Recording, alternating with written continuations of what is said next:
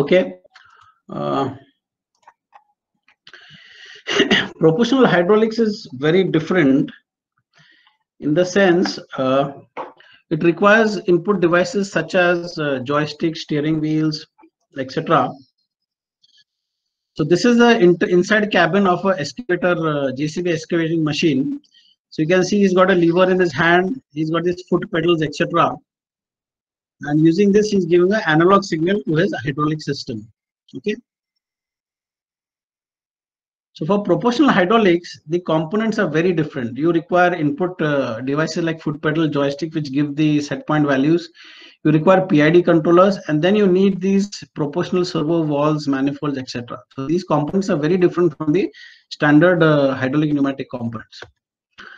Also, there are three types of valves. One is the basic directional control valve. Now, this is seen in every trainer kit, hydraulic pneumatic trainer kit, which most of the colleges have.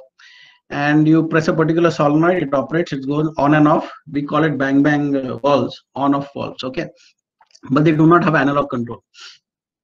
The second type is the proportional valve. Now, proportional valves have solenoids on both sides, and there are arrows on the solenoids. So these arrows indicate that I can attach an analog signal to this. Okay. And the third type is the servo valve, which has got a servo motor attached to the particular valve. Very highly accurate control. So now, if you see the difference between proportional and servo valves, okay, where my mouse is, I'll just try to zoom into this. 1 minute. Okay.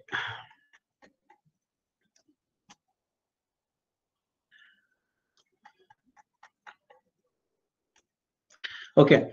Now, if you see in a proportional valve, this is the internal spool. And you see here where my mouse is, this is the overlapping area here. You see there is an overlap here, and this is known as a dead band. Okay. So this dead band, if it is equal to more than 3 or more percent, it is comes under the proportional valve category. Whereas in the servo valve, if you see the overlap at the same position here, it is almost 0. Yeah. So this comes under proportional valve category. And let me show you. Yeah. So here, if you see the flow curves, this is the dead band in the middle here when the spool is moving and it is trying to open up the flow. So if this dead band is 3% or more, it comes under proportional valve category. If this is under 1% or lesser, it comes under servo valve category. Okay. So proportional valve looks something like this, a small video.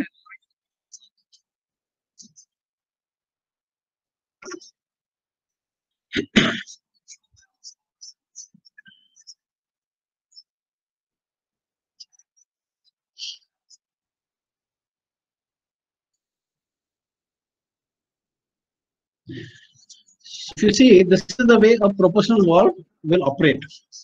Okay. Whereas if you see a servo valve is quite different. There's a motor mounted on the valve here.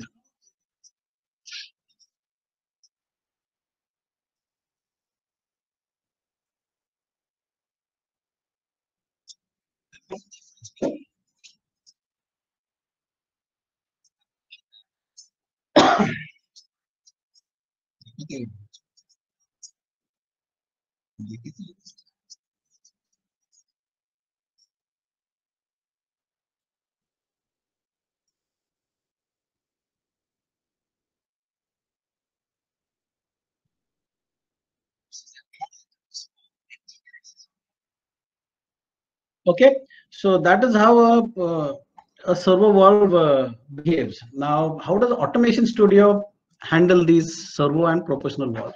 Okay, so if you see this particular valve here, this is a proportional valve. It has got an arrow on this, and in Automation Studio, the accuracy of this valve is decided by this flow curve here. You see this dead band here between this point and this point. This will decide how accurate you want to make this valve or not make it. So this can behave very accurate, less accurate, 3% dead band, 1%, almost 0 dead band, etc. Okay, so this definition is done here.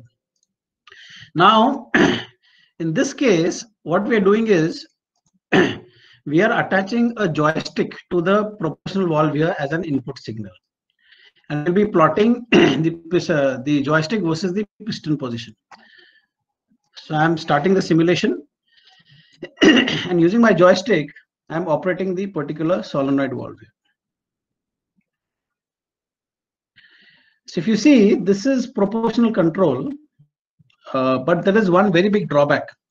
If I want my piston to stay at a particular position, it is running in one direction. I have to play with my joystick to make it stable at one particular point. And this is not a very desired behavior, and it is very, very inaccurate. Imagine such a type of a behavior in a JCB machine. Like if I move my joystick and the arm will go and hit someone's roof or do something else altogether. So this is not desirable. And that is the reason we need PID feedback control loop hydraulic circuits. These will be very, very accurate. So now for that, I'll open up a PID feedback circuit. Okay. Automation Studio has a PID controller. And using this PID controller, I can take piston position, compare it to joystick position. The PID controller will calculate the error and then drive the particular proportional valve. I'll show you how this works. Because we also get a lot of queries as to how do I conduct a PID experiment in my syllabus. Now, there are certain things I'll tell you which are very interesting compared to MATLAB Simulink. How does a real physical system behave compared to a MATLAB Simulink PID experiment? Okay. Now, number one,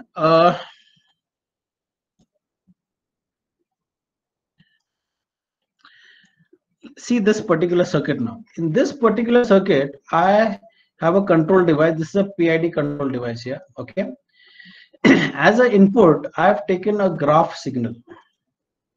This graph signal I've taken here. Okay.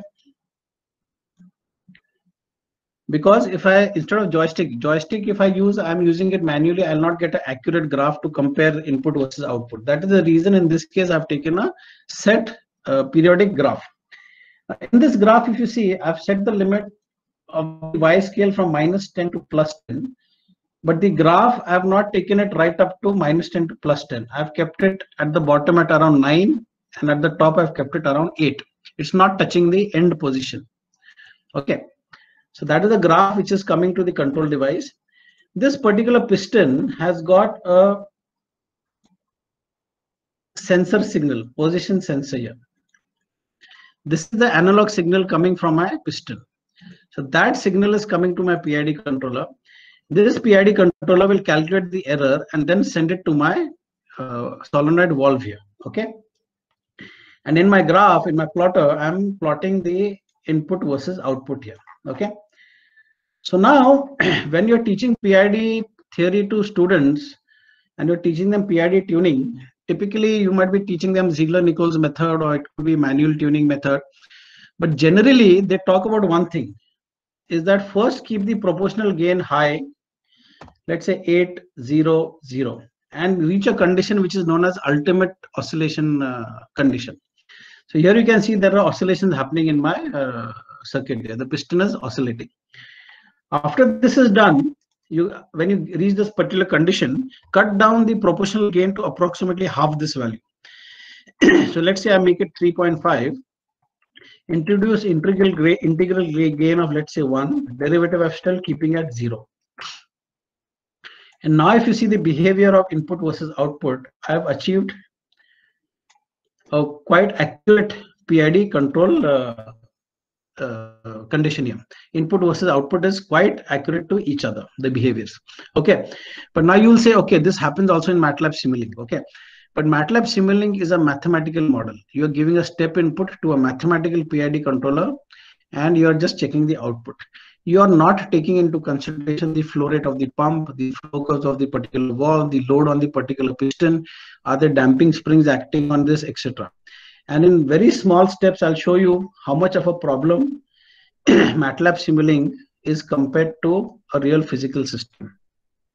So let's say I change proportional gain back to 8 I make integral 0, and I get a condition of oscillations here again. Okay. Now I'll do a very simple thing. I'll go to my pump displacement and I reduce my pump displacement. The moment I reduce my pump displacement, because of the inertia of the particular flow and the piston, you see that half the oscillations have disappeared. Now what happens to MATLAB mathematical models and their theory? So in MATLAB, if you want to put in all these values of a real physical system, you really have to be at a scientist level, where you have to conceive every possible thing like viscosity of fluids, temperature, springs, inertia of the spools of the walls, what are the signals acting on the particular solenoid valve, etc. So a lot of these things you have to conceive and then make the entire mathematical model, then apply it to the MATLAB simulating model, then it will behave like a real physical system. Whereas in this case, since it's already got a fluid power background, okay, it is behaving the way it should actually behave in a physical system here. Also, these oscillations will dampen if I go and put a load on the piston rod, or let's say I change the piston inclination to 90 degrees. All these curves will automatically start changing. That is when the true behavior of a PID signal is seen. Okay. Also, like I told you before, Automation Studio now also has a block diagram library. This is a block diagram library.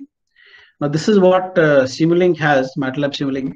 So if you don't want to use the basic PID control of Automation Studio, you can go ahead and build your own block diagram like this. Okay, and this can be connected to a hydraulic pneumatic system. For example, in Jadavpur University, Calcutta, they built a four-legged robo. It is the MTech department. MTech mechatronics. Let me check if I have this. Okay, it is here. Yes. So this was a MTech mechatronics department project in Jadavpur University, Calcutta, and these people were doing the entire control system design in LabVIEW, testing it out, then redoing it in Simulink because the hardware interface which they had was for Simulink. So this mathematical modeling was done in the background, controlling the hydraulic pneumatic system here. So the professors there, the PhD research professors, when they saw Automation Studio can do so much of PID tuning automatically without having to write so much of LabVIEW or Simulink code in the background, they were very happy because 60–70% of their work was saved because of the models of Automation Studio. This is what they had built. So we have this block diagram module now, and that can also behave like the mathematical model. You can see here. So this graph is the mathematical model of the PID tuning experiment here. But this is only mathematics. This is not connected to the hydraulics pneumatics. Okay. So we have a mathematical block diagram library also.